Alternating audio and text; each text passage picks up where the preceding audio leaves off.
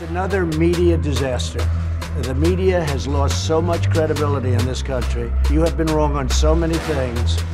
And this one will be, I wouldn't say it will top the list because I think you can't do worse than some of the stories you missed over the last week or two. But the media of our country is laughed at all over the world now. You're a joke.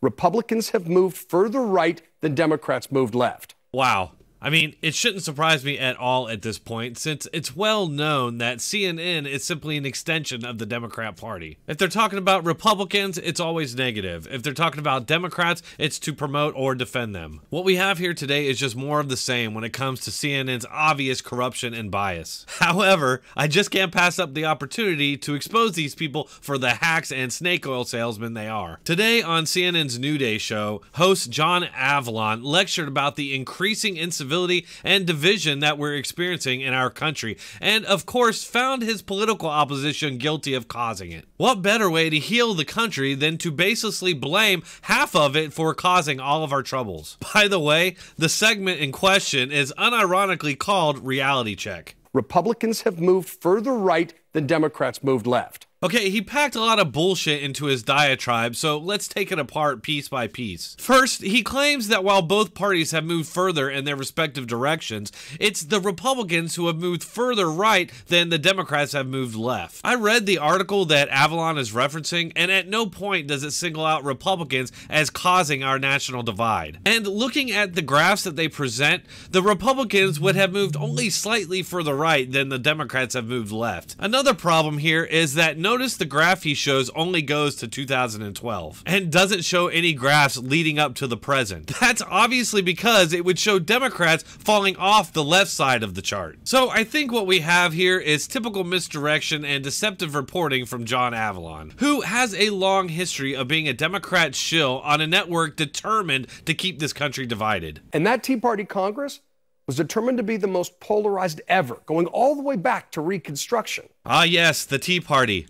The heavily demonized and maligned party of grassroots Americans who were simply tired of the growing size and intrusiveness of government. They were known for peaceful, family-oriented rallies that called for capitalism, smaller government, and lower taxes. Who would find this controversial? The only people who would find this controversial are the far left and their Democrat Party media. Anybody who remembers that era remembers the media endlessly demonizing the Tea Party with all the attacks that have become commonplace today. Even going as far as to present edited video and then lying about what was shown in that video to apparently increase racial tensions against the Tea Party.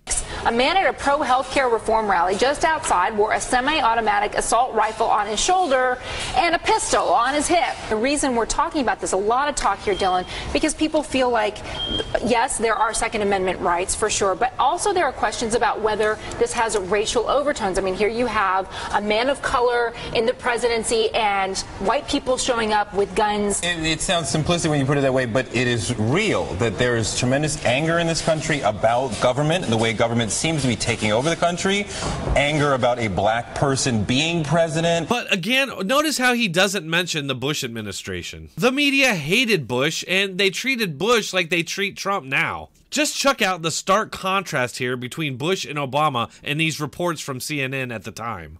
Catholic schoolgirls marched on Jackson Square. They and their teachers say more money is needed to fix the levees, and they hope the president would stop by after his meeting with business leaders. But while a lookalike showed up with a wad of cash, Mr. Bush did not. What is this supposed to mean? What do you mean by that? Well, I mean, he's a fascist. The pirates... Wait, why do you say he's a fascist? He's the president of the United States. He's a fascist. Do you realize how offensive that is? If you want reasons why people distrust the media, and particularly CNN, look no further than their double standards and biased reporting. They're clearly against Republicans and for Democrats. things have only gotten more polarized under President Trump. Yeah, and who are you blaming for this?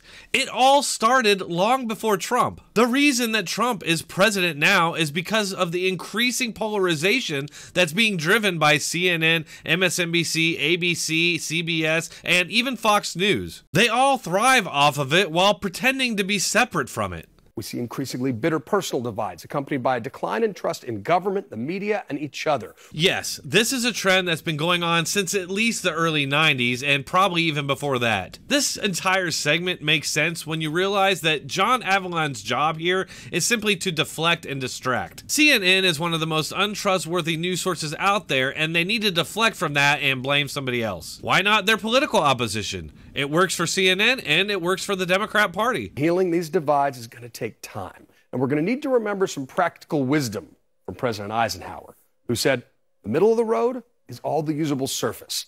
The extremes, right and left, are in the gutters. Oh yeah? Well, how about this quote from Rowdy Roddy Piper? White lines in the middle of the road. It's the worst place to drive.